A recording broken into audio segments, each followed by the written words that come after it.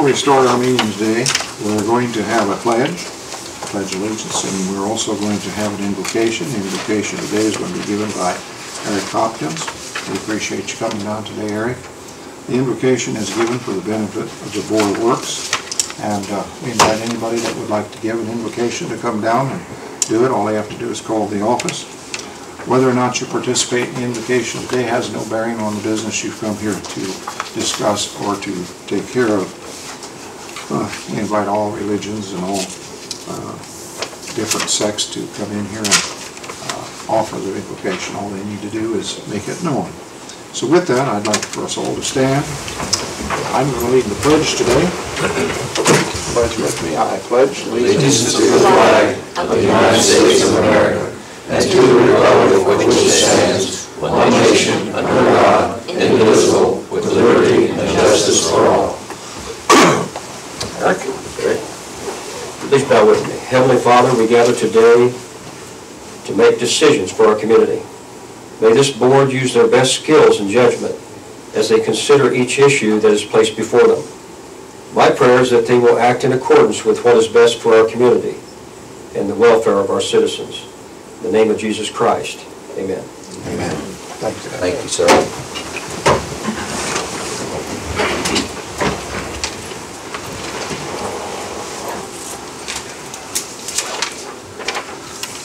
I'll ask everybody if they would go to their cell phones and turn it to the off or the silent position before we start.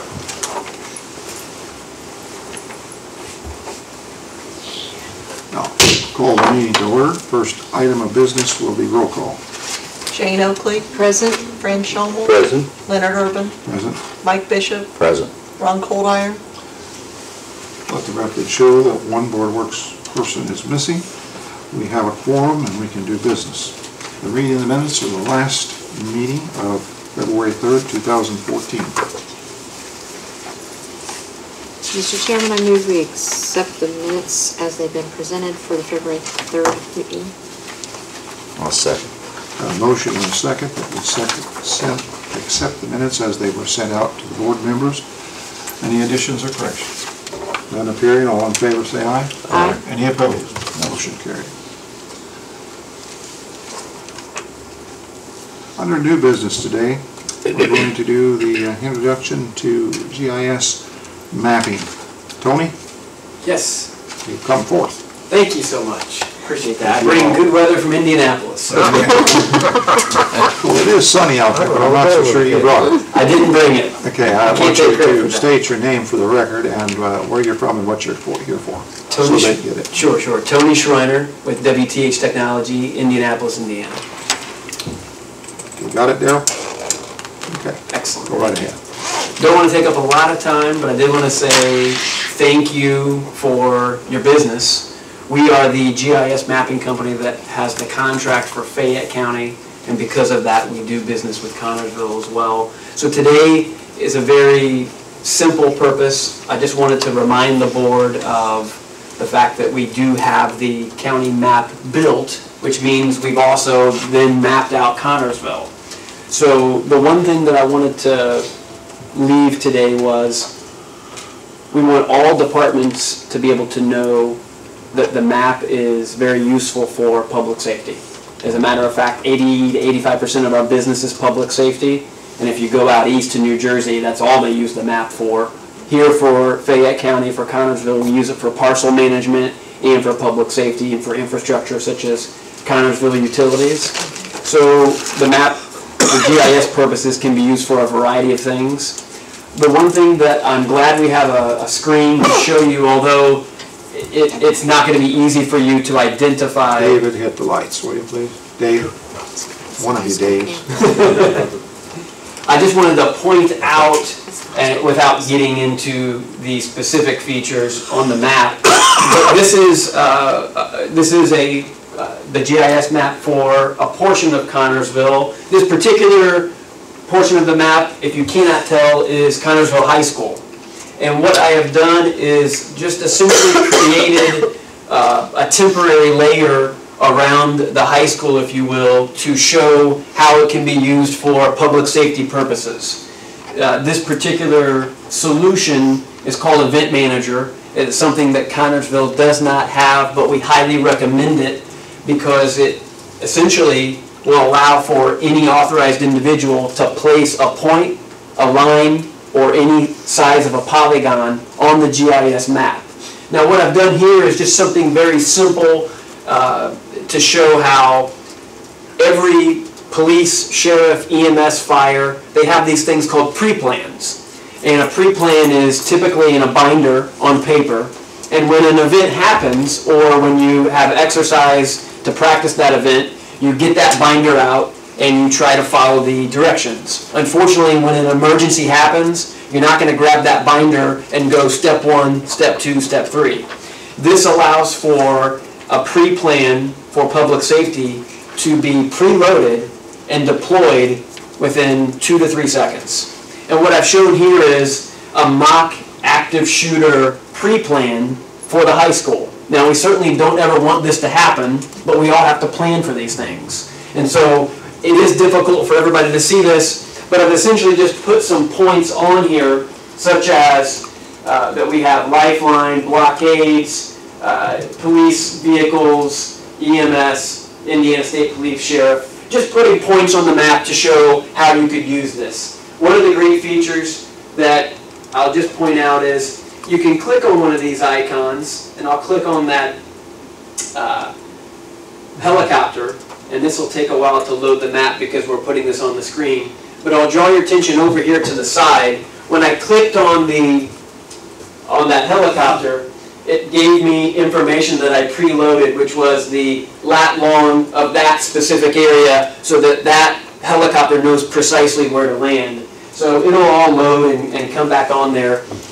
This wouldn't happen if we didn't plug it into the through the VGA cord. But I just wanted to let the board understand and know that our software is extremely powerful.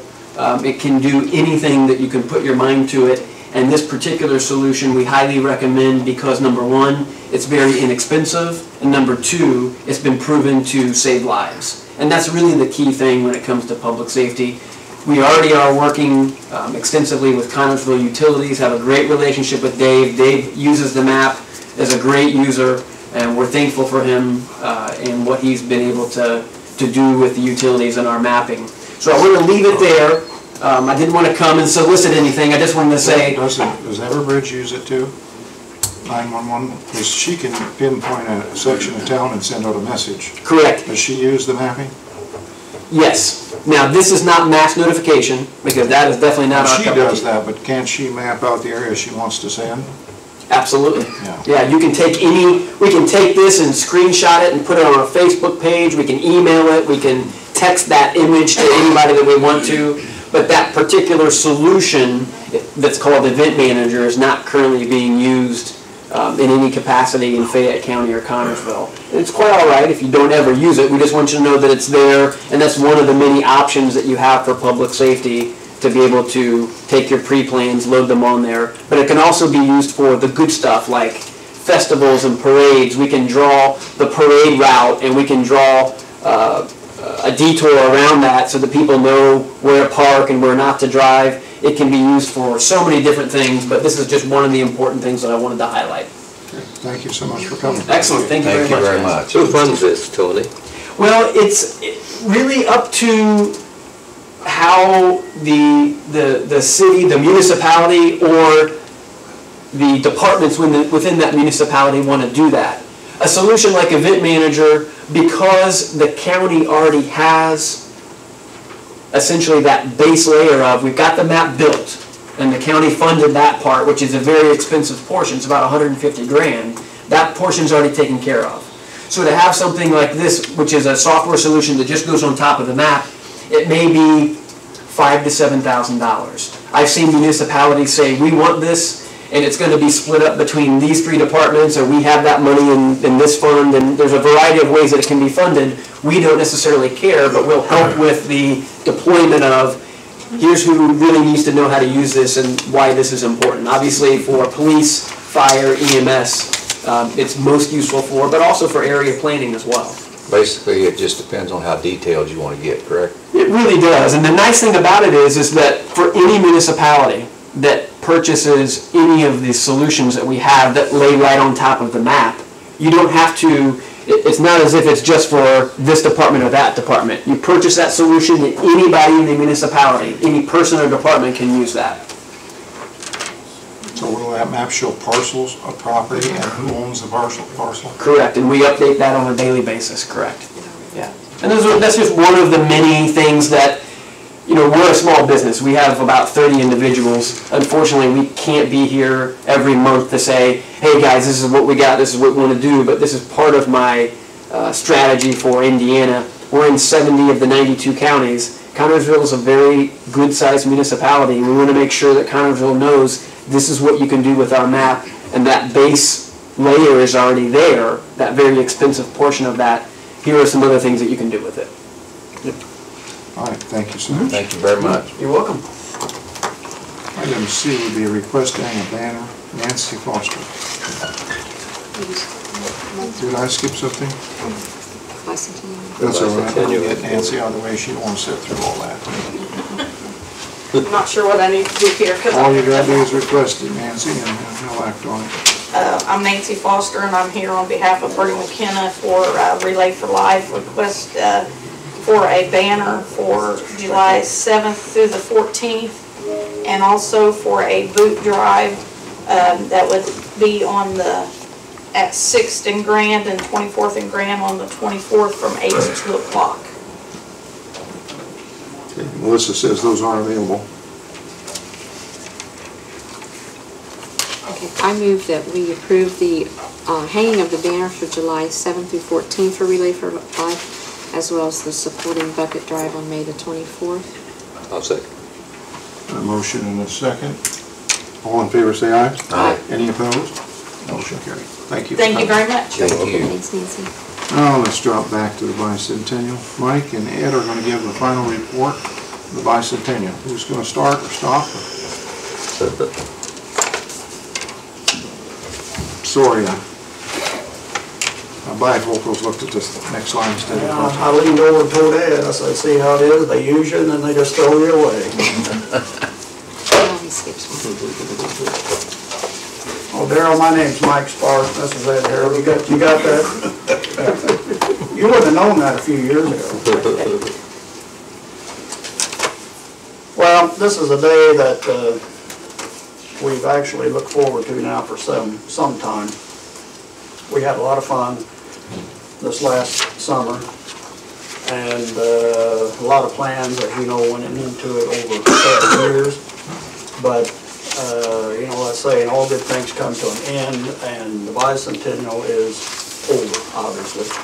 So we're here today to finish up the final business, and I hope, things were still kind of in flux last week when the Thursday deadline came, but I think you all have a financial statement.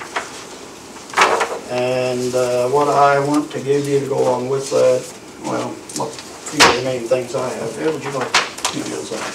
You have one. So I know what I'm talking about. Stick them together. Yeah.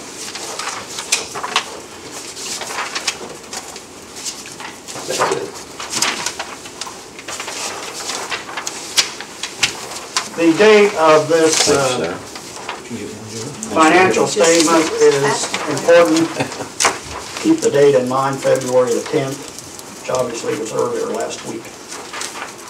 What this represents from the very beginning up through the end as of February 10th, this represents all income from all sources, donations, money generated internally through the bicentennial. Many of our different chairpersons, through their individual budgets, came up with innovative ways to raise funds. So what you're looking at is income from all sources. And we literally had donations from individuals of small amounts up through, as I'm sure you're aware, corporations, even out-of-town businesses got involved. The thing that I want to point this out, the single biggest donor was the city of Connersville. In many different ways, through riverboat funds, through support, and many other ways. We couldn't have asked for any more from our community, and particularly from you folks for your support and the city in general. So, that first page, income, all sources. The total you see there, $405. This is well beyond our original goal. But when we set our original goal, we said up front that, we were kind of shooting in the dark. This is not something we do on a regular basis. We don't have a bicentennial. We really had nothing to go by other than we did some research with other communities that had bicentennial in recent years. We got some information on what they had spent, so we set an initial goal of around $200,000. Because the community support was so great, from, again, individuals up through corporations, we surpassed that. What took it to the next level, though, and what really we didn't, it's not that we didn't realize, we just had no benchmark to go by, the tremendous amount, if you look at page 2, well actually it's lower part of page 1 and page 2, sorry, then you start getting an idea. I know that you don't know what budget number 112 is, for instance, but as you look through, we had expenses. And this big black book that I carried around for years, all of this part is budgets. Every single budget number there had a budget page that the budget committee acted on. Certain line items were approved. That's why we said, in trying to wind this up, we had just over 200 budgets. An average was about 10 to 12 line items per budget. Some were less, some were several pages long, frankly. So we were dealing with over 2,000 line items. And that's why it has taken us some time to get through all this and wrap it up. But the point is, yes, as you look through, particularly on page 2, there's a full page of budget expenses. What really shocked us, it's what allowed us to take the celebration to a level that even we did not originally dream of. So many of our folks took to heart, if we go back to the original agreement with the city and HCI and the Bicentennial Committee, it said something to the effect that the city would provide funding, but the Bicentennial Committee would use available means to try to generate additional income. Well, as you look through this, if you do a little simple math, you would realize that the Bicentennial Committee, our individual committee people, through very innovative means, generated well over $100,000 internally. That's how, and that's the explanation of why we could set a goal for something over $200,000. We could end up spending, or that total, you see we took in 405 and we have a balance after all the expenses that total, what, 378? Yeah, 78,000. You know, on the surface, it would have appeared that we should have been well in the hole. Well, we knew all along that wasn't going to happen for 2 reasons. First of all, Ed knew we had a rule. Rule number 1 was we were not going to come back to this committee and say we need money. You know, that wasn't in our own cards. But number 2, as this thing started coming together, we began to see how our folks were working to help move this celebration along. So it was truly a community effort of the first degree. Our own people, the community at large, you folks, everybody working together is what made this financial statement possible and allowed us to have a balance at the end. And I will always be appreciative of the whole community at large. So, bottom line, as of February the 10th, our balance, if you want to think of it that way, $27,551.41. Up through February the 10th, I'm assuming you've had a chance to study this somewhat. Does anybody have any questions about this report? It has been checked by our treasurer. It's been checked by 2 different sets of bookkeepers. We're all in agreement. We're all on the same page, which is a good thing, I think. Okay. Ed?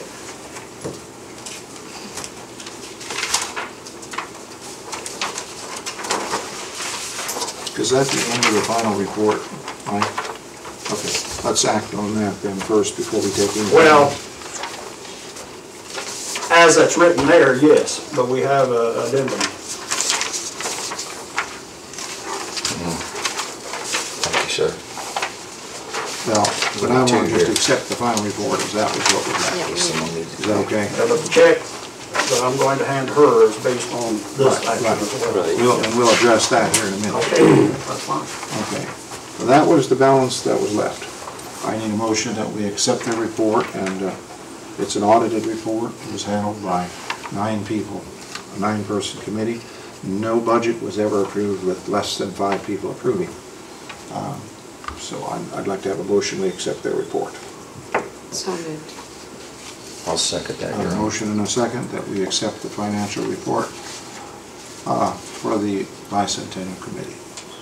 It's very thorough. Thank you. Did you want to put the amount in there, Your Honor? or- Yeah, I'll read it, 27,550. 551, 41. We'll put that in a minute, so now I'll go ahead with the addendum to the report. And I would like to add one thing. That report is as thorough as it is because of the efforts of a couple people, one in particular. Back in the early days, when we were putting this together, we needed treasurer or co-treasurers or somebody to keep us straight. Didn't matter for a while because we didn't have any money for a good while starting in. In fact, HCI loaned us $500. That's how we got started, and that's reflected in that report. But we did something that turned out to be a lifesaver for us. Talked to Carol Hunter and Pam Parrott up at First Merchants Bank. They agreed to take on the responsibility. I think Mr. Baker's term would be pro bono. Is that a correct use of that term? And I cannot possibly tell you how many hours I have dealt mostly with Pam Parrott, just up there again today. You know, she is now, has an important job responsibility of her own, and yet she has always been so accessible and so willing to help in any way. And believe me, you spent many hours in there when I'm sure she had other things to do. So this report is a result of Pam's efforts and others, but we wouldn't have gotten to this point without her. Now, the second paper that Ed just handed you. This was dated as of today. And this is an addendum to that final report that was dated February the 10th because we did have a final action that occurred after that February 10th date. And as you read through there, this is the one additional, and it is the final, bicentennial account activity subsequent to the financial statement. And the reason I know that is because the bicentennial account is now no more. We closed it out this morning, so it's at 0. As a result of the actions on 2/14/14 by the review committee appointed to study distribution of the bicentennial account balance, a check has been written. It's on an official bank check to the Fayette County Foundation. The amount, as you see there, $6,887.85. Subtracting that from the February 10th balance, the final First Merchants Bank bicentennial account balance just prior to closeout, $20,663.56. That is the final action of the bicentennial account. So with that, I have a bank check here. We have always considered that this money belonged to the city of Connersville. That was our agreement. So I have a check here from the bank. We're doing it as a bank check because Pam told me that was the only way she could close out the account. If she was waiting for the check to come back on one of our regular checks, she could not have closed it. So this is why we're doing it this way. So first of all, does anybody have any questions about the addendum? And this is a check that just happens to match to the penny, I'm glad to say. And we would like, Ed, would you we'd like to present this to the city at this time. Thank you. I can honestly say I'm glad it's in your hands. Thank you, sir. It's been a while coming. Well, you know, if you think about what was done last summer, every time I've mentioned we did this, we did that, I have always been very careful to give credit to where I think it belongs. It was the community. It was all the folks that worked on the committee, the various subcommittees. It was you folks that supported us from your position. There's no way I can start naming names. I came here intending to mention about 3 because I'll just get myself in trouble because literally it grew into hundreds. And that's not an exaggeration. I'll be real honest, we had so many volunteers step forward in the last few weeks before the celebration and that were there part of it. I literally don't know the names of everybody that ended up working on this. It was huge. There's a couple people, though, I do want to mention, because they've been the unsung heroes totally in the background. One of them is Mr. Baker. Mr. Baker, I'm sure, has a day job that keeps him busy enough. But in spite of that, he made it plain early on that I should feel free to contact him anytime I had any question about anything illegal, the legalities concerning the bicentennial. And I'll say I tested him on that willingness on many occasions, and at least he made me feel like I was very welcome to come to him. Now I'm guessing normally you don't go see a lawyer just walk in off the street with no appointment and sit down and talk business. He made himself that accessible. And I did mention to him in a conversation the other day, I wondered if he fully appreciated what that meant to a layman like myself, because legal questions did come up, and to have that kind of accessibility was golden, and meant, you know, we had a couple other things to worry about. I didn't have to worry about that. So, Mr. Baker, I want to say publicly how much the Bicentennial Committee and I personally appreciate what you did for us. Well, you're certainly welcome. It was a pleasure, believe me. I enjoyed working with all of you. Well, appreciate everything you did. The other person that I want to single out, at the risk of probably alienating somebody else, but it's another unsung hero. We had great concerns about the ramifications from a liability standpoint of many of the things that we were doing in the Bicentennial. Let's face it, the Soapbox Derby had risk. So did many of the other things we were doing. The city's insurance representative, Brad Wilson, said something to me that I don't believe I'll ever forget in one of our earlier meetings. He was in effect wearing 2 hats. And these aren't his exact words obviously, but it's the meaning of what he had to say. From an insurance representative's position, you know, what he should have been saying was risk, risk, risk, and probably premium, premium, premium. And we did talk about what we needed to do. We talked with Mr. Baker as well. What did we need to do to protect the city and protect all of us? And we took those actions. But then Brad put on his other hat, in effect. He said that's what I would say if I was just looking at it from an insurance perspective. But as a citizen of this community, and he grew up here just like I did, he basically told me that you cannot not plan a celebration because of something that might happen.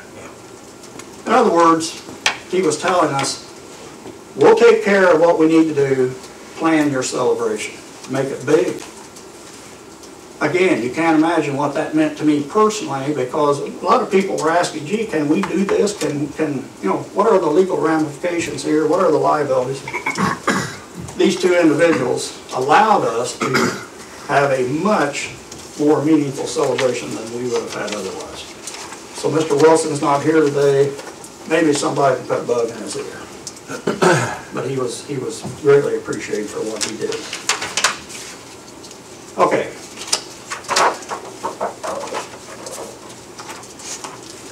Bicentennial bank account is now closed out. We've transferred the money. So I think at this point, Mayor, can we say the Bicentennial account is no more? It's in your hands. They just accepted I can go home tonight, like this. they accepted that, and it's a done Okay. deal. Well, I'm not gonna drag this out, but here is, if you look at the little agenda, and I apologize for not having this to you the other day, but we didn't know exactly where everything was going.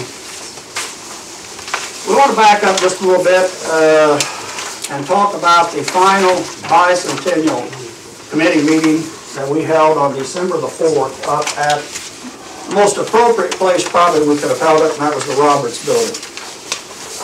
You know, a lot of our bicentennial committee members played a part in helping work on the Roberts Building and some of the earlier stages of its rehab. In fact, I remember one Saturday morning when it was the coldest morning of, what would that have been, winter of 2012. Several of our bicentennial people were up there taking woodwork off. We could all see each other's breath, and it was, I think Bob Hansen caught me in a picture with my Army hat on that covers up my whole face because it was cold. But it was worth it, wasn't it, Mike? It was worth it. The day we were all up there for the dinner at the beginning of the bicentennial, that one event made it all worth it to see the inside of that building. Anyway, back on November the 18th, we sent out an email asking our bicentennial committee members to come to a meeting on December the 4th and give some thought in the meantime and bring with them their ideas on how the balance funds might be spent. We made it plain this would be suggestions only. We would not be making any decisions. We also made it plain in that email that that decision is yours. And I'll give the mayor credit for this. He was pretty adamant that he wanted the bicentennial committee members to at least have a voice to state some ideas and opinions on how that money might be utilized. So we had that meeting on December the 4th. You're probably wondering, why did he include all this stuff? He did that for a purpose. I wanted you folks to get at least one visualization of just how huge this whole bicentennial thing became. So there's almost 2 full pages. That was the email list that went out to our people that had been acting in the committee. So we invited them all to the meeting. They came. I'm going to draw your attention primarily to the third of those 3 pages. Because on the third pages, by the way, it says, if you look at the top, it says page 3 of 8. There are not 8 pages. The rest of us responses, people emailing back to me.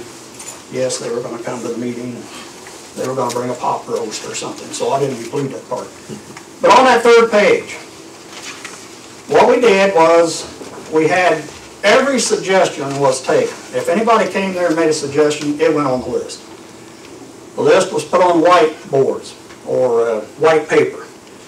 We gave every person, when we final call, any more ideas, when all the ideas were exhausted, then we gave each person one of these.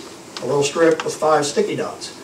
We asked them to go up to those ideas that were all listed and put, not necessarily 1, 2, 3, 4, 5, just their top 5 picks, 1 dot on each idea that they liked and thought was most worthy of being considered by you folks somewhere down the road. Then at the end, we just simply tallied it up. This one had X number of little sticky dots and so on and so on. So what you're looking at here, first of all, it's listed by top 5. You see the number 1 got 36 votes, and so it won by a wide margin. Adrian Ellis actually made a short presentation to the group on what seems like a very exciting tourism idea for this community that has great potential to grow tourism downtown, include the airport, the Whitewater Valley Railroad. He did a presentation, and you can see there it won by a wide margin, 36 votes. Second place, 22 votes, and you can read this, investment to market tourism, kind of a marquee kind of a sign where you tell people, you know, we've got 40,000 people a year coming in to ride the train. They don't know what else is going on in this community. So they were talking about some way to come up with a message board of some sort to allow visitors an idea of what's going on here. Third place, 14 votes, the mystery mural that the Arts Association painted. I hope you all got a chance to see it during the bicentennial, the 2 by 2 foot squares that were up there on the side, there in front of their building. They're still looking for a permanent home for that. So that came in third on possibilities, 12 votes. Fourth place, commemorative plaque downtown to commemorate the bicentennial. Fifth place was actually a tie, 11 votes for a partnership between Connersville and the railroad to establish tourism and fund for the permanent Pioneer Village. I'm not going to read through all the rest of them, but you see every idea that was voiced, we've listed it with the number of votes that it got, clear down through the ones at the bottom. And sometime when if you care, you can see that we said we would include this as part of the final report. That's the purpose of this information today. And I want to emphasize again, everybody knew going in, these were suggestions only.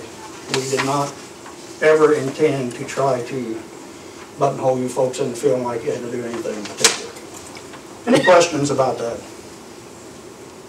Ed, anything you want to add to that? Do good. I was afraid you'd say that.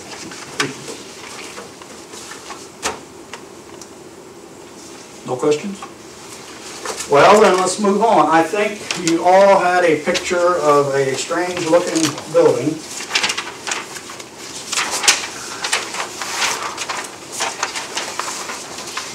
Included that picture for a couple of reasons, but partly because I wanted to make sure it got in the record where that little log cabin came from. Yeah, where's my picture? Okay. Let's talk a little bit about the dream. Back in the earlier days of the planning for the bicentennial, it was actually, well, I want to get this out of the way first. If you look over at the right of the picture, that building, this little log cabin was donated by Bill and Brenda Ellis, northern part of Franklin County. Bill actually had contact with one of our committee members, and somehow the log cabin became part of the conversation. He was about to tear it down just to get it out of the way. If you look, there's a newer building right behind it. I mean, literally right behind it. And he wanted the cabin out of there. So he couldn't burn it down, but he needed it out of there. So it evolved. We talked about it.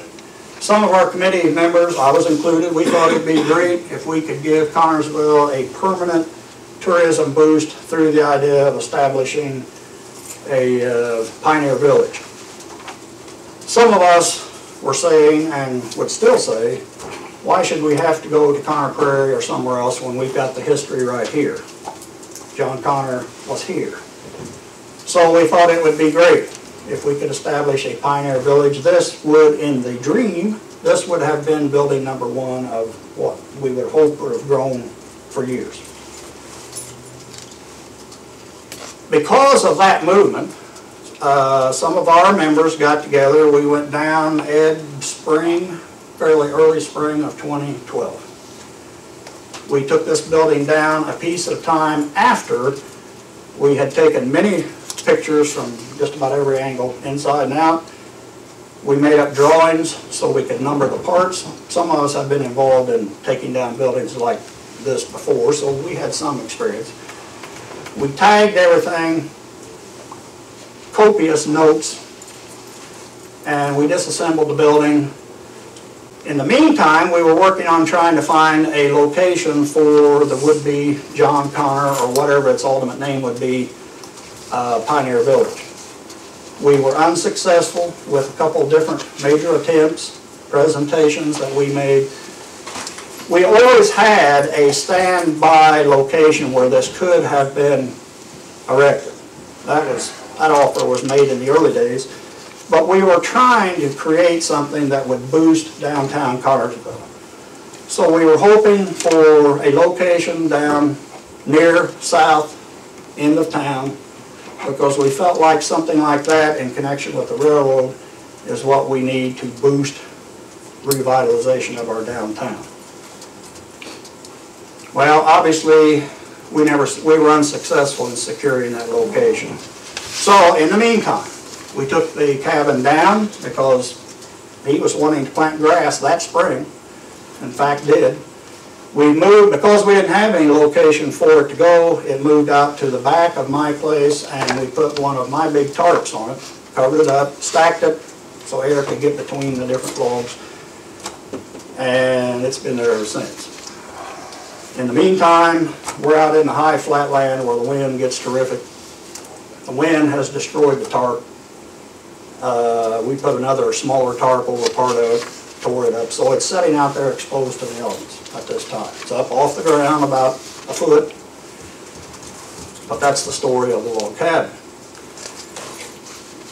I already shared a little bit of the dream. Some of us hope that dream doesn't die, but it's apparent at this point somebody else would have to take ownership of that idea if it's to live. Again, the basic idea was, and we knew all along, it would involve, this was something that, in fact, we wanted it to go on beyond the bicentennial. That was what we hoped for out of many aspects of the bicentennial. We would celebrate in the summer of 2013, and then benefits would go on and outlive the bicentennial year. This was to be one. Unfortunately, it didn't work out, so at this point, you folks own a cabin. It's just disassembled. Bottom line is, it's not hurting anything out of my property, but I would like to see it moved by September of next year. That's before I would get involved with fall harvest. And mostly because it'll just deteriorate if it sits there exposed to the weather. I'm just going to throw out a suggestion. We've got empty buildings in this town, empty factory buildings. I would hope somebody would be generous enough to offer an indoor location to store this building in. I would help with the load on my end. I've got the equipment to load it. Somewhere down the road, I would hope there is a use found for this building. But if it's allowed to set out, you can see it's a very, very old cabin. And if it's allowed to set out in the weather, eventually it'll just be, nothing left to do anything with. I will, in the truth in advertising, I will tell you, if you look closely, you see where it's had mortar slathered around on the lower part. It needs work. We noted on our original set of drawings when we took it apart, some of the bottom logs were unusable. And we noted which ones they were. So to put this cabin back up is doable.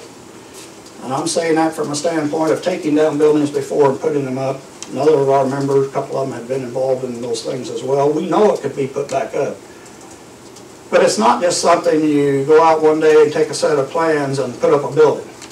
It's going to have new logs cut to match the dimensions of the original for several that were too badly weathered. And it's a project. I think the dream was worthwhile. We thought so then. I still believe that now. I don't think we're ever going to have the 5 shoe stores on Central Avenue again, so some of us felt like we needed to do other things to renew interest in our downtown, because we still consider it the heart of our city.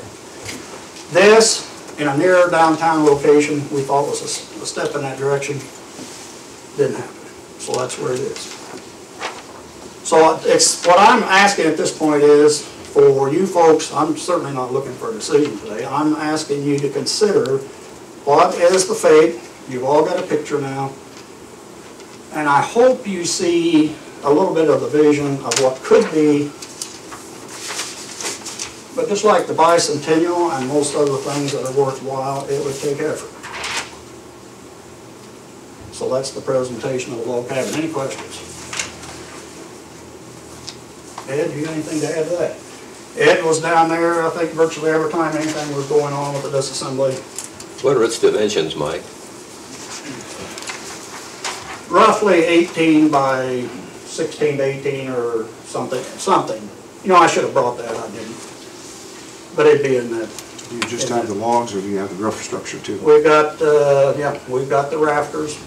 You know, if you look at that picture, you may not be able to see the detail. We think, like many old buildings, we think it went through a metamorphosis at one point. If you look closely enough, right above the door, you see the ends of what looks like the tails of the floor joists sticking out through the walls. You see those little rectangulars across there? Well, in fact, those are the tails of the floor joist for the loft. But it didn't quite make sense until we figured out, we think this is so old, this is where you're supposed to say, well, how old is it? Well, we don't know. But we think this started out as a very low, one-story log cabin. The reason those pockets are exposed, you know, you normally wouldn't want to do that. That's because that's where the rafters from the roof used to come out through those notches for a little overhang. Somebody later has taken the roof off, built it on up about 4 feet, and then they put a loft in there and used those pockets. Now we think that because of those pockets and also the fact that the logs up above weren't an exact match for the ones below. It's all been done way back. It's all ancient. But we think that's a, you know, as a kid, I remember a couple cabins in this area that were like that would have been, where the roof was so low you had to duck to get in the front door. We think that's what this one started out as. So Mr. Scholl, I'm going to say it's around 18 by 19 or something like that. Okay.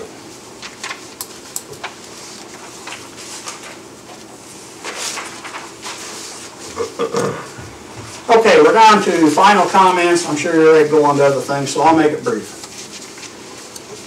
The bicentennial in this community would not have been possible had we not been successful in saying from the beginning, and then because everybody worked with us, it was not political. It was not about a person. It wasn't even about the Bicentennial Committee. It was, from the very beginning, it was about the community. Because of that, and because people bought into that idea on that basis, we were able to accomplish something that I'm pretty proud of, and I hope you are. So many folks worked together from all walks because they saw it as a thing that benefited everybody in the community. So I think that's why we bridged so many gaps, so many voids. For once, it wasn't Republican and Democrat. Can I say that? I can't now because it's over. But I will always appreciate the two major parties. I knew both chairmen well, and neither one of them could do enough for us. They didn't care about politics. I mean, truly, I don't think they cared at all. They knew this was community. And from top to bottom, I really believe that's why we were successful. My hope is, as Connersville moves forward, we could find other ways for the community to work together on that level. Because we've proven what we can do in this community. You know, you read the old history books, gee, look what they did back early 1900s. Look when they tried to entice Lexington Motor Company to come to town. I don't know how many of you are aware of this. They said, if you come to Connersville, we'll build the brick factory for you. And they did in this town. People say, well, that was back then. Well, now we got something else to point to. Yeah, but you know what we did in the summer of 2013? And it was a community effort. Those are my final comments. So we've come down to this. What started in 2009, I think November, when Paulette Hayes called the first sit-down meeting to start thinking about bicentennial planning. Over in the library, I can still picture it in my mind. She was sitting at the north head of the table. A few of us were scattered around.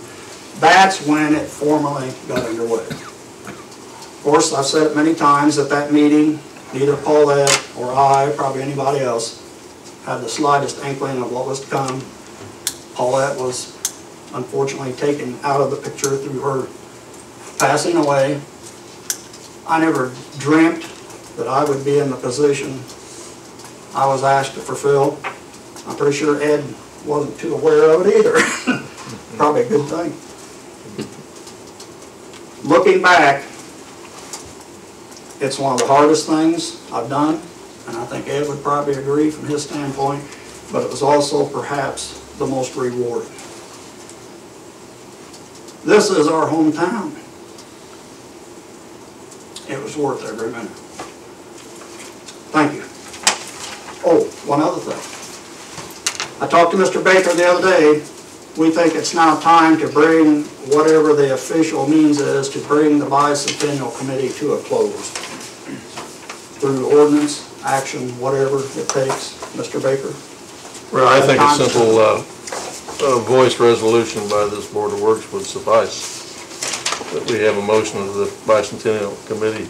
Let's close the committee report and then we'll do that, okay? Sure. I'll have, I'm sorry. Here's your committee report. As Mike alluded to, I appointed a committee to figure out about the money with the foundation issue. Last time we met, Mr. Schommel and I served on the committee, as did Pat Suman, representing the Bicentennial Committee, and Mr. Baker, but I'm trying to think of the attorney. Pete Shaw represented the foundation.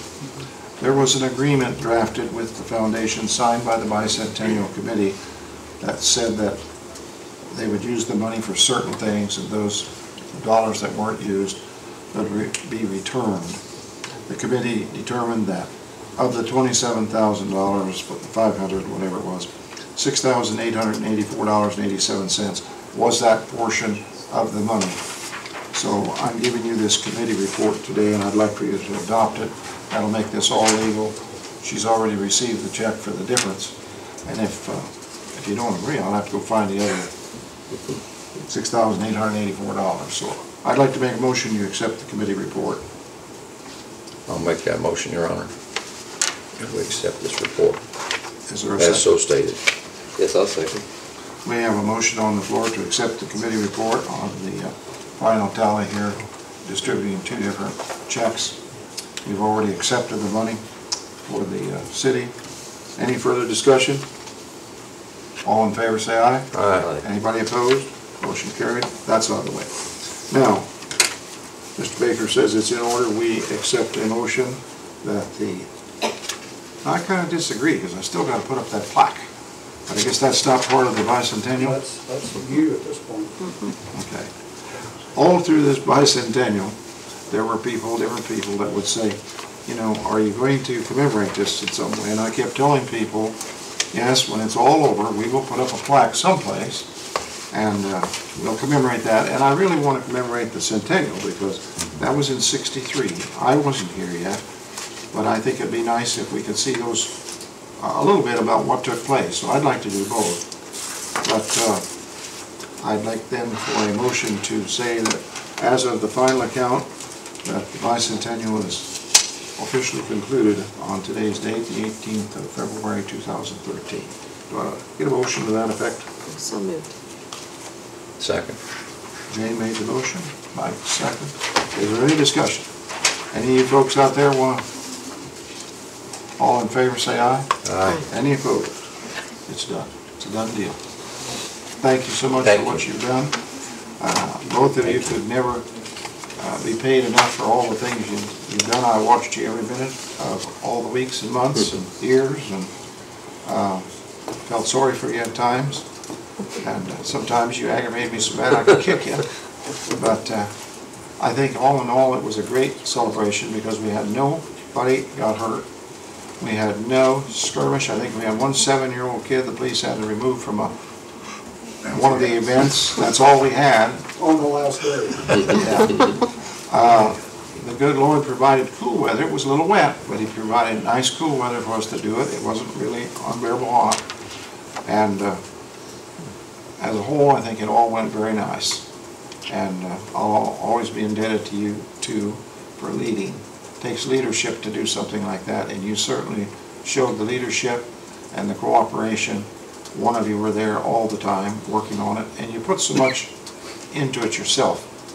I'd walk down to lunch and see him up there in that bucket fixing the windows and bringing corn in to burn in the corn stove so we could keep warm down at the office. And you've done a wonderful job, and your names will be on the plaque when I get the committee together and we get her built.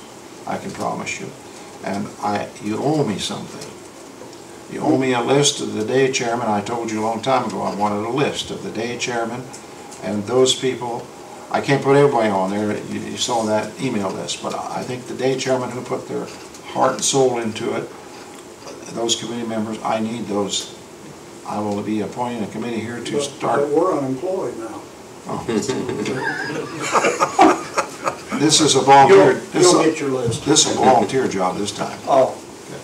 But I'll appoint a committee and we'll start working on commemorating this in the right way, and we'll decide where it should be, and we'll start working at it. And maybe this summer we can dedicate those plaques. Okay. Well, thank you so much, and I appreciate it. I think they deserve Thank you. it. Did you want a copy? City tax ID number anymore either. Would you like a copy of that committee report? Thank you. Okay, we got a request for a banner for the Connersville High School play, Bobby Ann Clark. Do you know what that's about? She hasn't called you, okay, we'll have to skip over that. Do you know anything about it, Jane? Is it okay if we just go past that then until she can be? Yes. Resolution to transfer, this is in the park, 1604, from operating fund to center rent, soccer, pickleball, and softball. So, I move we pass resolution number 2014-04. I'll second. any discussion? All in favor, say aye. Aye. Any opposed? Motion carried. Department matters, okay, utilities. David?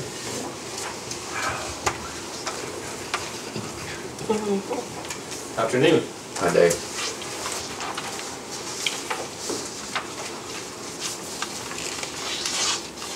As you know, just in a matter of doing business, there's at times some uncollectible accounts, and you have in your packet a list of those that were uncollectible through 2007.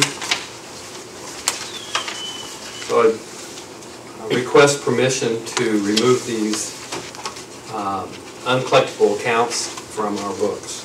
You see the amounts there also in totals on that front page, and all details on the following pages. So we've been trying to collect these since 2007? Been trying to collect them? Well, once 2007's up, we stopped, with the exception of whenever a named customer comes in and wants service, we attempt to collect them. But there's lots of different reasons why they're uncollectible, and you'll see the list right here. You know, bankruptcies, affidavits, service charges. It was lots of reasons why we're just unable. Did you want to read the amount? I can. Yes. Uncollectibles for the water department is $8,937.76. For the sewer department, $2,940.03.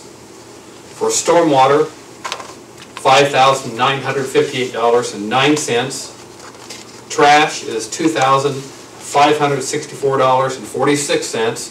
Of course, with trash, we merely handle the money. We aren't actually in charge of that. With a total of $20,400.34.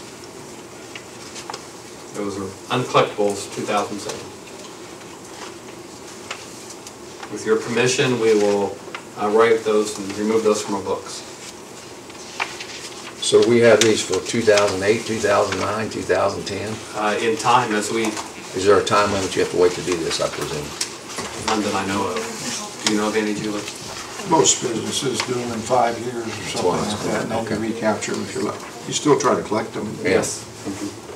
Yeah. Like I said, as people come in for services, we try to collect it. How many are there, David, approximately? Yeah, I gotta take a phone call. Oh, that's it? Yes. I know about 50 on a page. About- 45 to 50 on a I'm thinking page. 30 to 40 per page, and we have There's too many, let's put it. 5 1/4 pages. So, 300? Good estimate. And And Dave, they are divided on there, if you see that. Yes, I am. and noting the number of finance companies on here, which I think everybody is on here, both local and national, is there any attempt when properties close, change hands, maybe they're closing, that I don't even know if that's possible to, it has to be a lien against the property, right? Yes, Okay. for someone other than the person who the bill was named for. Okay, Now, when it comes to mortgage companies and so forth, if there's no lien, but just like when you go to tear down a house, it's finding who actually owns that property. Traceability. Yeah. That's why we talked about earlier the WTH GIS mapping that the county has. We often use that as our assessor's information for property record cards, who owns it, how many apartments they have, what's the latest information. We take that off there because it is updated regularly. So we need a motion, Fran, to accept this. Yes, I know we have to do this, but does this encourage people just to not pay their bills? Oh, that's a good point. well, and it does, after, the explanation is here, because it cost us to file a lien, Sure. there are some amounts we just do let go, but if they're an integrated amount, we do put a lien on, or the utilities company does put a lien on the property, so. Well, we can't put liens on water charges, can we? Correct, sewer Only only. sewer. Sewer, okay, Okay. Thank you for thank clarifying you, that. yeah, thank you. So the motion would be to accept the uncollectible accounts January through December of 2007, Connersville Utilities. I'll make that motion, Fran. I'll second that. You've heard the motion, the second, all in favor, say aye. All right. Any Aye. opposed? None opposed? Okay, Dave. Thank you.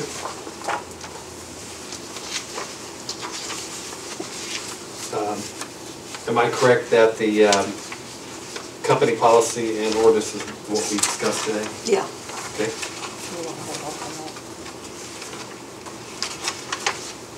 I have here with me Jason Schopp with Strand, engineering firm that has assisted us in many things.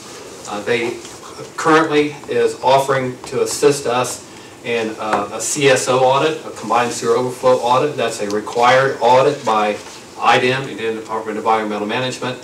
It's in-depth, both in record and in site visits, and it's more work in a short amount of time than what we can do because they want to be here the 12th of March. So Jason, if you can come up here, I'd like Jason to make a proposal to you. How's everyone doing? Hi, Jason. Good, how are you? Recently, the city utilities received a letter from IDEM that they're doing their CSO audit, which is the standard protocol for CSO communities on every semi-annual cycle to come down and see how you're doing with your program. In advance of the audit, they have a 12-page informational form that you fill out, checking your inventory, what you've done, what you haven't done, your operational and maintenance procedures. Then they come down for typically a full-day audit, and they'll be on site following up on what you claim to have accomplished. And then after that, there's a follow-up procedure. They may ask some questions, and when they're done, they will give you a formal review of how you're doing with your plan. I talked to Dave and Mary Ellen about it, and they had asked me to put together a estimate of what it would take for us to assist you guys through that process. And we would assist in filling in the form where you guys weren't up to speed on the information as needed, participate in the audit with IDEM, interact with them, follow up on the phone calls, and get you guys through this audit process. So I told Dave that I could help you out at, on an hourly basis. We have a technical service agreement with the city, not to exceed $3,800. And that's based upon, we've done this recently for 2 other communities, similar size to Connorsville, and based upon going through that process, I feel that we can help you guys out and get you through the audit process. How often does this have to be done? Every 2 years. I think you guys haven't had it done. I was really surprised you haven't at this point. That's the reason I asked. And I ended up, after Dave asked if we could possibly help, I ended up calling your IDEM, your CSO program manager at IDEM. And it just so happens she's the same personnel staff member that we worked with in the other 2 communities, so we're very familiar with her. And basically, I think what also happened, you haven't had your audit, and then your NDOT project's tied to your sewer separation, and that's been delayed several times, so there was some concern that you're slipping off your schedule. Okay. So that'll be some of the things that are discussed. So I told Dave I could help out. If you guys want me to help out, just let me know. And well, a couple of things I discussed with Jason was time frame. Their deadline. Yes, they are going to be here the 12th of March, and she wants all of this information back by the 4th of March. That be done.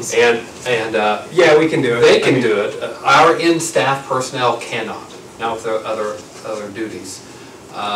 And there's maybe technical things that they can answer that we may be unable to. He's already familiar, his firm is already familiar with our combined sewer overflow and our strategy.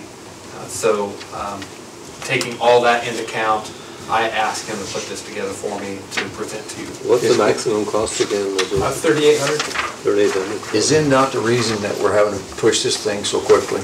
Because we're hindering them and holding them up? Is that what I'm understanding? Or that's part of it? I'm not sure if I understand that. You're separating your sewers, the IDEM portions to your sewer separations. Yes. And you've tied one of your sewer separation projects into the Grand Avenue street job. Okay. So your schedule, you're supposed sense. to be complying with IDEM, but any delay in the NDOT project has fallen back on your IDEM schedule. So right now, because you have those projects tied together, they impact each other. And the auditor Thank you, Mike. will understand once it's presented, I'm sure, that's the reason we're behind on that. They're gonna go through a series of questions and they'll understand, and then what they'll do is they're gonna, we'll assist getting through the audit, but then you'll end up with a formal review letter, and one of the things is what we've previously discussed, they're gonna wanna see a capital plan of how to look at your future projects and get back on schedule. This audit, everybody's going through it, isn't specific? Yes, I was very surprised you haven't had the audit to this point. It's not just picking on us, it's an audit for everybody that's doing separation. We talked about this a couple weeks ago, and their ears must have been burning because it came up. If we agree to pay this cost with you, that means you're with us from beginning to end, correct? Sure. Yes, Okay. that's based upon what we've done before. I think we can help you out. I'll work with Dave and Mary Ellen to get the forms filled out, participate in the audit. You had stepped out, and then we'll follow up and get you through it. You don't think that we can do the audit on our own? Not short, not in 1 year.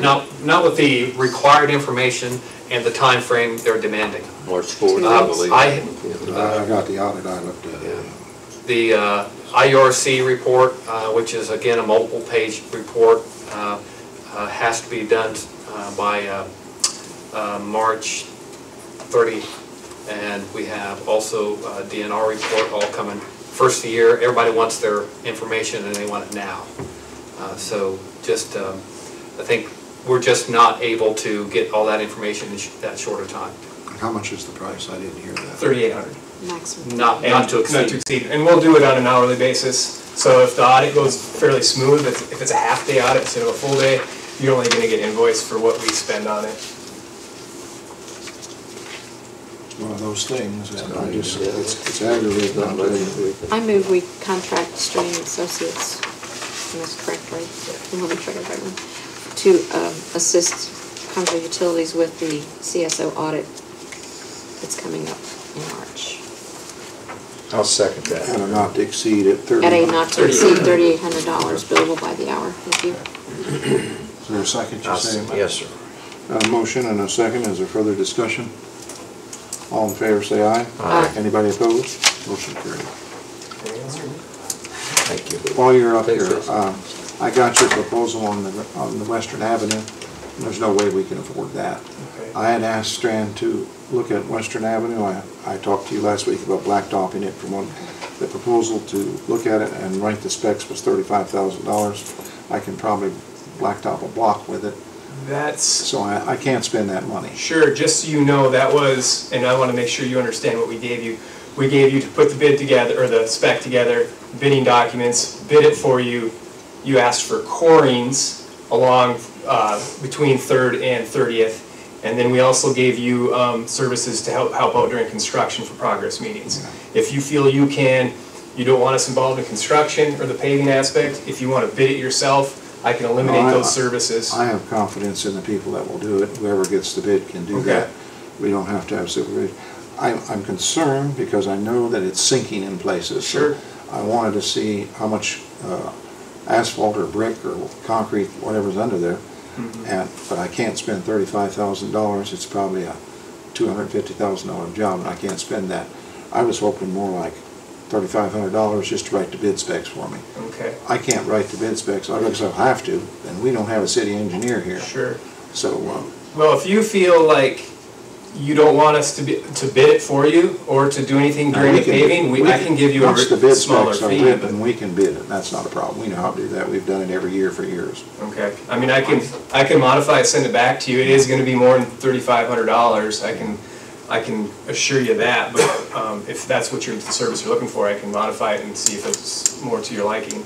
But based upon, we do this. If you want to try it, but it's got to be very Sure. reasonable because we're just limited on the funds Sure. that we got. And man, I came down Western Avenue, so I don't know if any of you come down, but it's awful. It's come apart. I can't believe it. All the way down, it's come apart.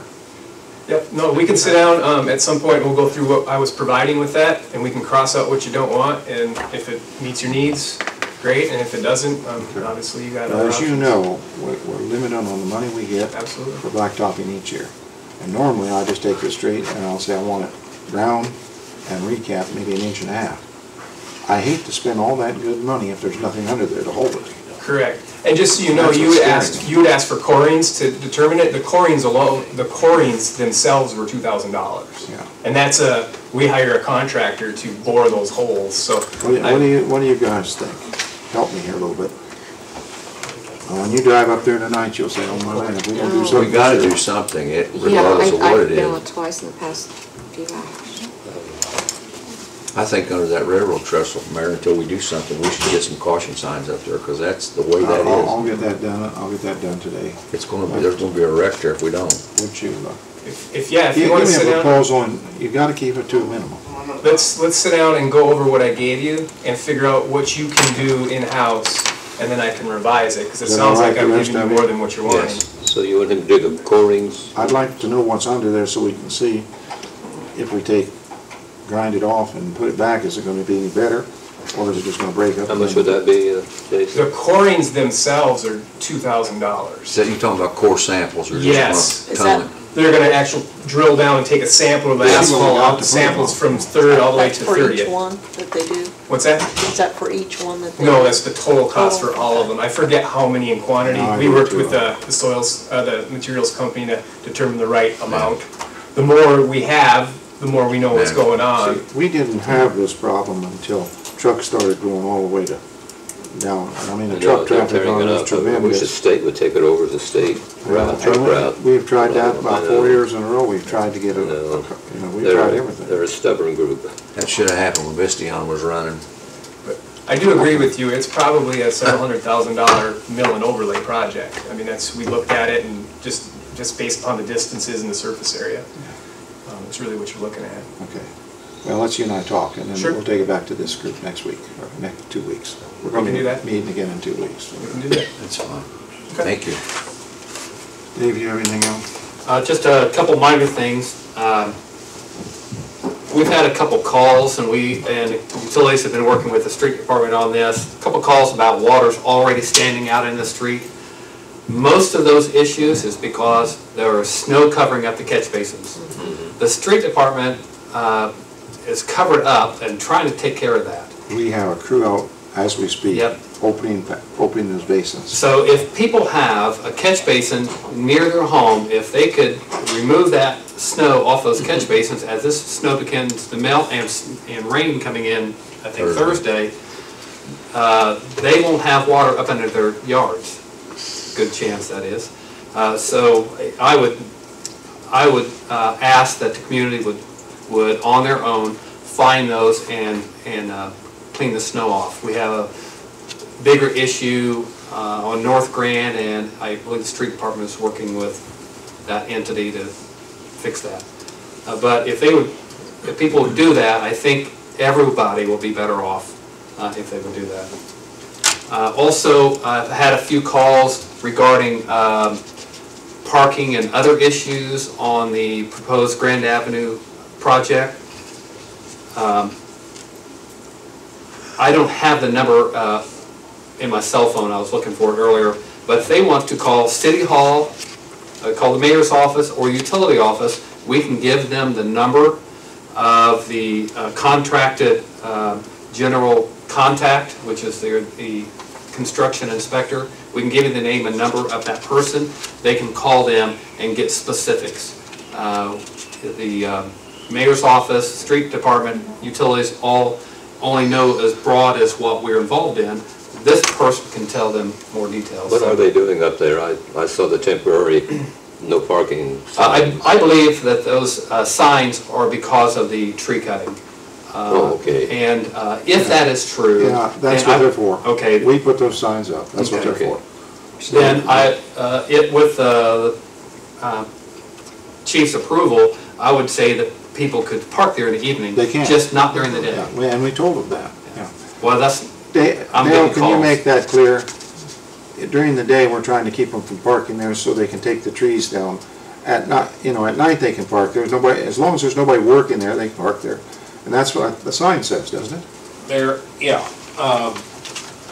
One gentleman called me this morning, he's a truck driver, he's in Oklahoma, and he'll be in this Friday. He's in on the weekends and stuff. His car, and he's got 2 trucks sitting on the street in that area, and some of his neighbors got a hold of him and told him that, they're gonna tow it off and all this type of thing.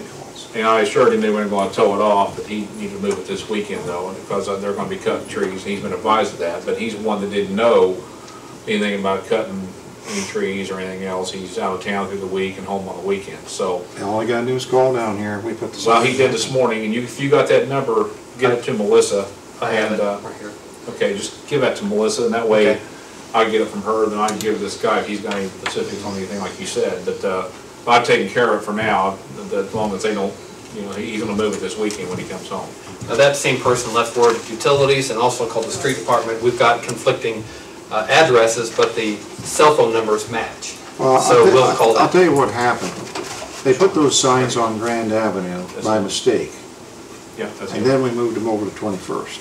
And that may be causing a lot of, we're not on Grand Avenue, won't be for a while, we're on 21st. I did have a call regarding Grand Avenue too, of someone who they travel enough that they're not in town often enough that they did not see the media and did not go to the meeting, so I explained what I could and then gave them the number of that contact, so.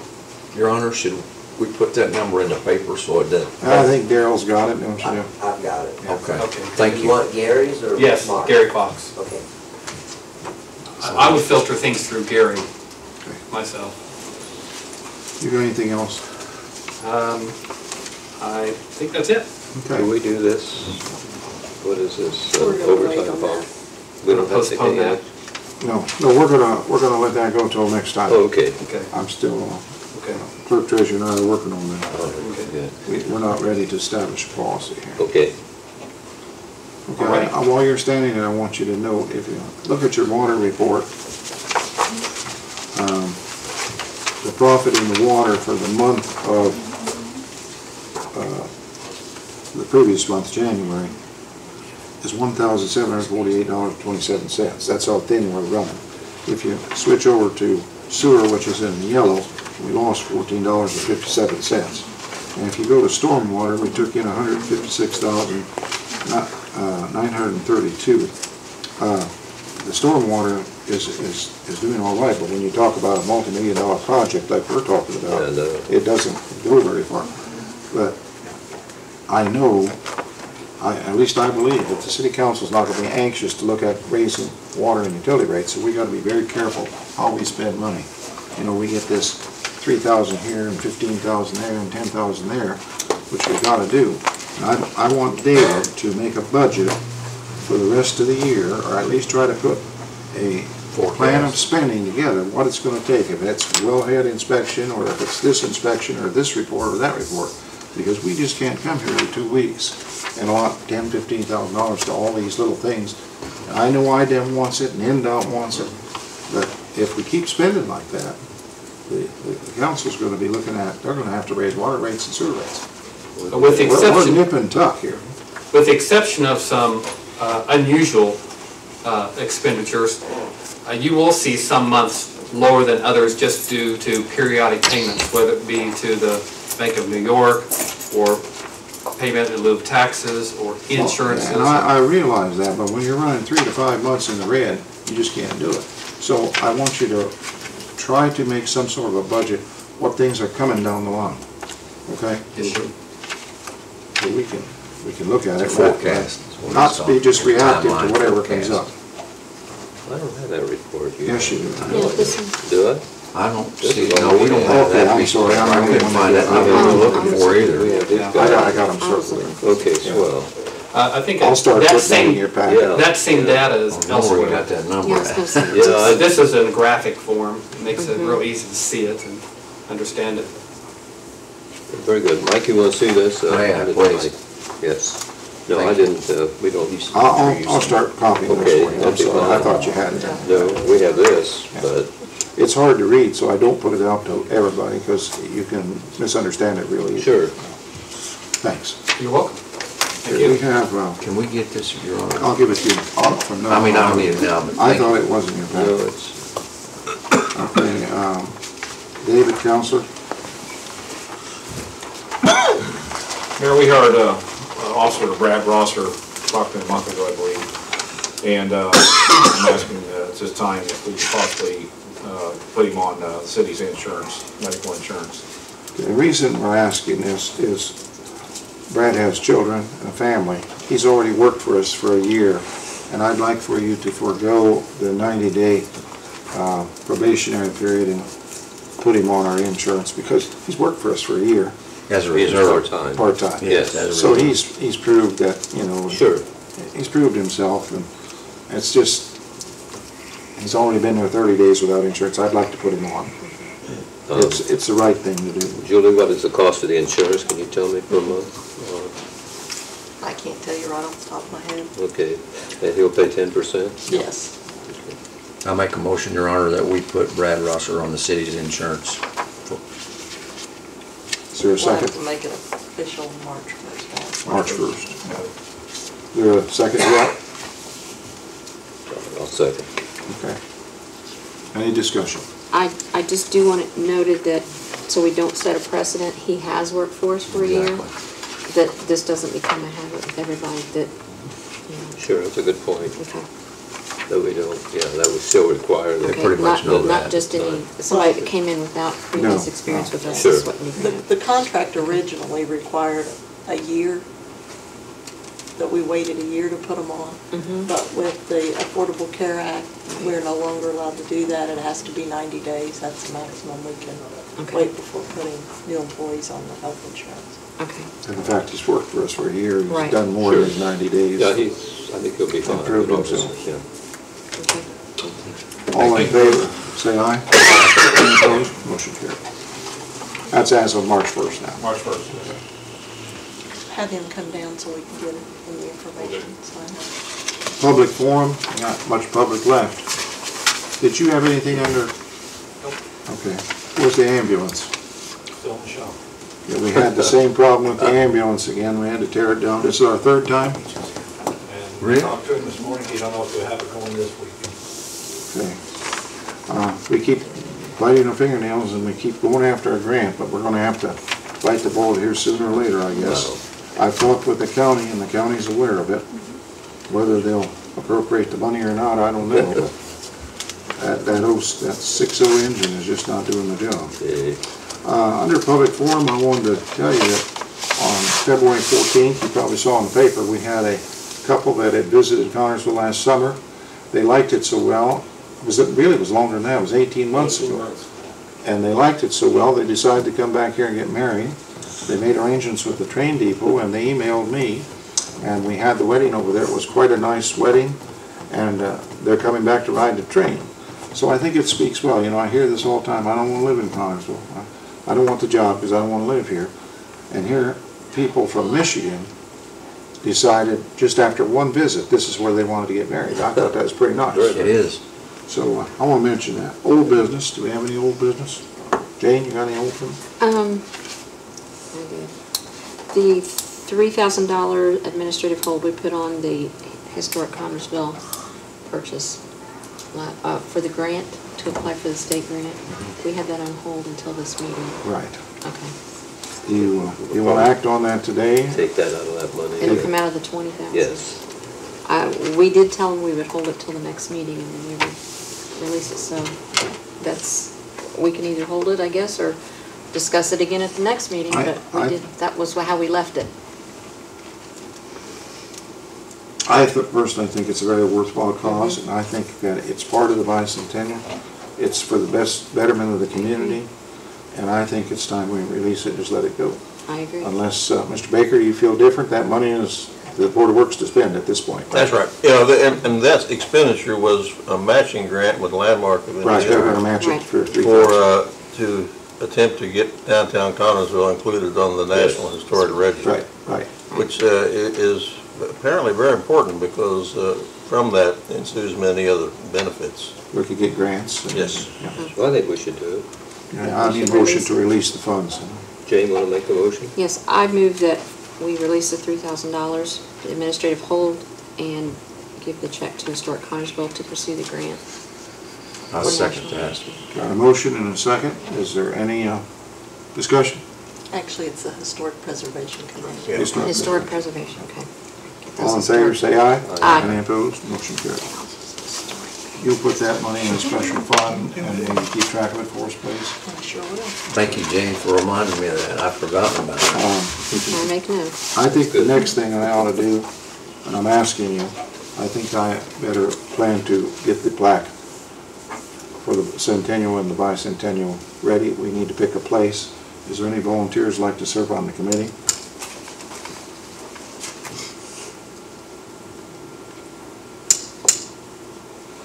I'll have to appoint one if you don't.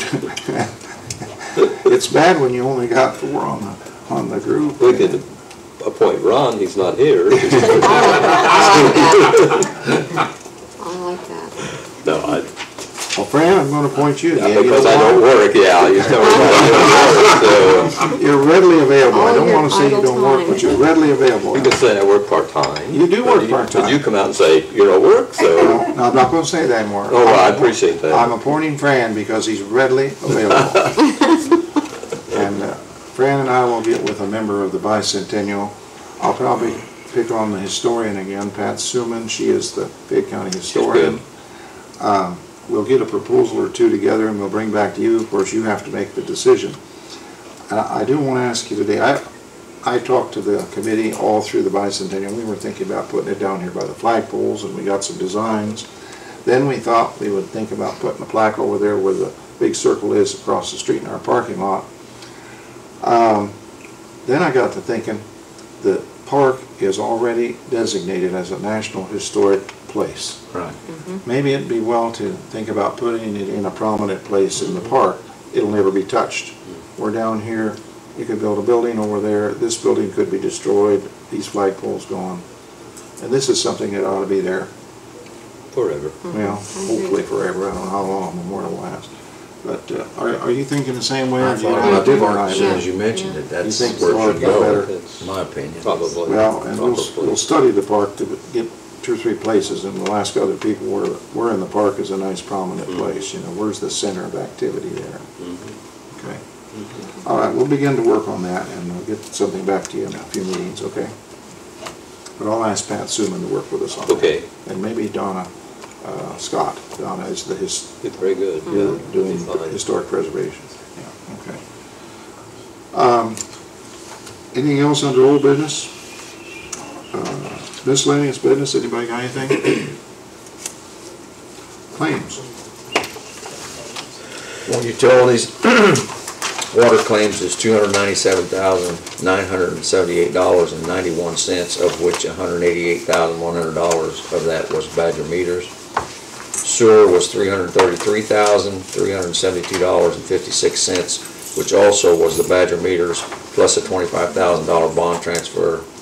Stormwater was $12,589.83. Trash, $49,946 for a total of $693,887.30. The city claims, the amount was 267 in number, and the money $291,781.39. And of that amount, $165,092 went for insurance, not health insurance, but Julie Workman's comp, liability, liability. vehicle, property, and so forth. Right. Okay. And I will tell you, our insurance went down. And it That's went good news. down. $12,000. Well, Yeah. that's a move in the right direction. Sure. And a good part of that was the liability on the trash truck. That's what when I saw it was It's the workman's comp. the Yeah, workman's workman's comp comp, went yeah. down, and that had to be because of the trash truck, yes. So we said it would and it did. Yeah, it did. Okay, you've heard the claims. Is there a motion? I move that we accept the claims and approve the claims as they've been submitted. Is there a second? Second. Motion and a second to approve the claims. All in favor, say aye. Aye. Any opposed? Before we quit today, Manufacturing Matters. This was a pilot program that was done at Lafayette. We started it. We had our first class graduate in January. We had 2 people from Connersville. You can join this class. You can get a scholarship to pay the tuition of $2,600. It starts on February 24th. You have to call these 2 numbers, and I'll give this to the press. They may already have it. This is not going to get you a job for sure, but when you can present your certificate that you graduated from this to a prospective employer, it gets your foot in the door pretty good. This is important. We started this in conjunction with Duke Energy, Work One, the City of Connersville, City of Richmond, Rushville. We've worked together on this, and I'm real proud that we've had 2 people in the first class. That's great. This is very important because people are looking for qualified people. It not only teaches you about manufacturing, but there's some key things such as drugs and being on schedule, being on time. It teaches a lot of different things. So I'd like for anybody that's interested, there's 2 numbers on here. It's not too late to get in this class. With that, It's difficult to find work with just a high school graduation now, or a This helps GED. you. You have to have and a bit there are sponsors that are paying the tuition if you qualify. So I don't know why anybody that's looking for a job in manufacturing wouldn't jump on this. I mean, to me, it looks like it's the real thing. Good deal. With that, I'd take a motion to adjourn. So they, A second? Second. All in favor, say aye. Aye. Any opposed? Motion carried. hey Dave, I got a